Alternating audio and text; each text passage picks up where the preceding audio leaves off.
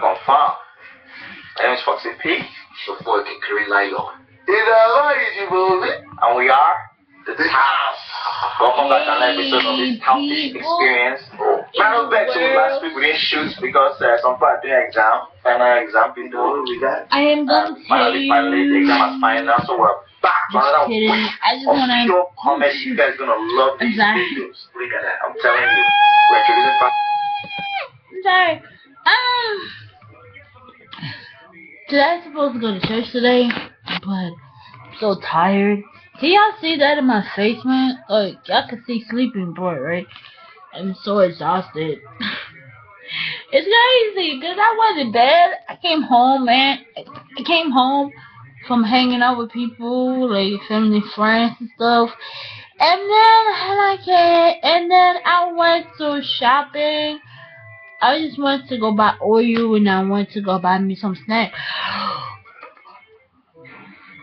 Excuse me. I went to go buy a snack, whatever. I came back. I fell asleep. I was like, I went to bed. I woke up. I'm still tired. I have no energy and stuff like that. I was like, oh my god. But forgive me for that song, though. You like so good, so good. I heard it yesterday, in the radio, because at church radio from, channel 1037. It's 1030, yeah, 1037. So I was reading it, 103.7. So I was reading it, so I was listening to it, I'm like, what? He's like younger, who's like 1 year older than me or something like that. He's really good, man. Like, oh my goodness. Every artist around the world, every gospel artist, not only gospel artists, but hip hop artists and everything like that. Man, forgive me. Every artist, every hip hop artist, and stuff like that, they're doing their part, man.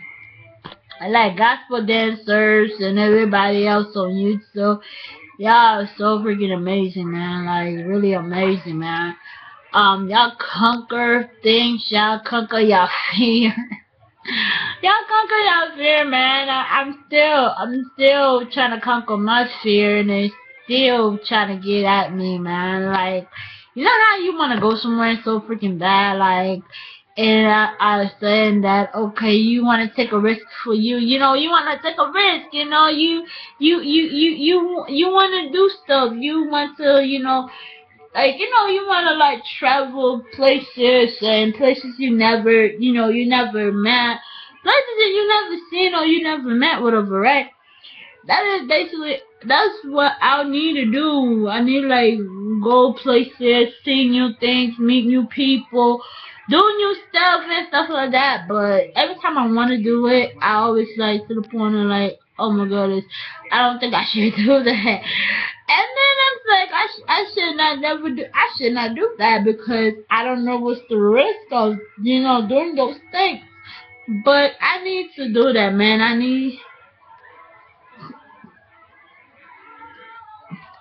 I don't know what's wrong. I need to do, like, a lot of stuff, basically, and I was like, oh my goodness, I was like, what? I'm like, what? That's so crazy, man, but I'm like, what? It's so...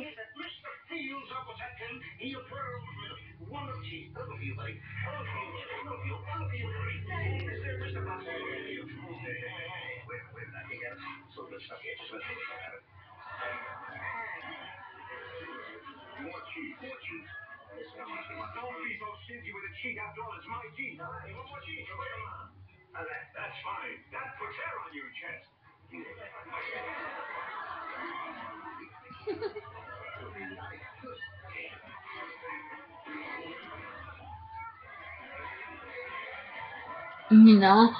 But, like...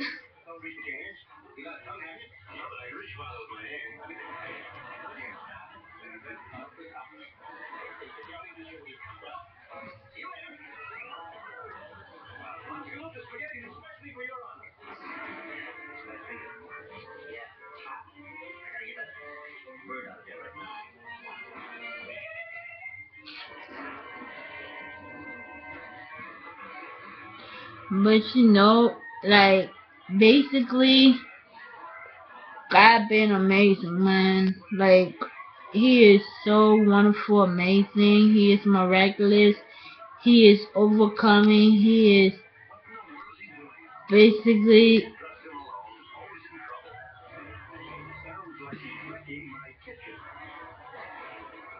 he's basically the miraculous father in the whole entire world. I'm so sorry, but that is basically true. God is like the father that that even though we have our birth parents and our parents raised us when we was babies, but like our parents cannot compare to Father in heaven himself, man. He is the miraculous, the awesome, the Alpha, the Omega, the beginning and the end. He is the he is basically basically he's everything above all earth because he's the main one created the earth. God is not a human being. God is basically a spirit. And basically, with that spirit, with the spirit, he do miraculous things.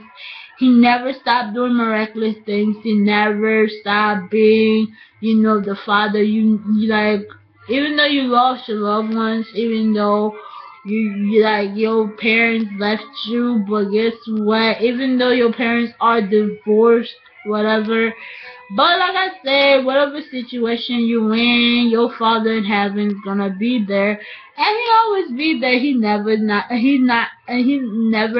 stop being there. He's gonna be there for the rest of your life. If you basically the things that you do, basically it came from him. Your life, your the love, the faith, the truth, the lie, the mistakes.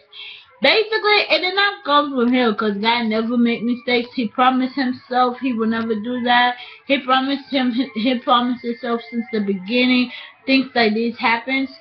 So basically, when you do make mistakes, that's not God. That's basically you. But you know what? We are sinners. You know what I'm saying? We are sinners, man.